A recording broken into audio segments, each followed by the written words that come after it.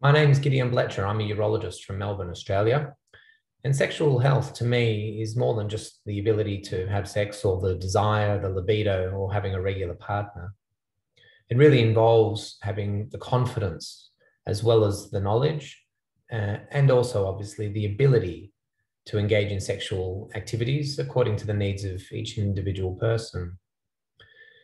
I joined USM in part to support the needs of the ESSM, but also in order to meet new people with whom I can share a lot of good times with, given our shared interests.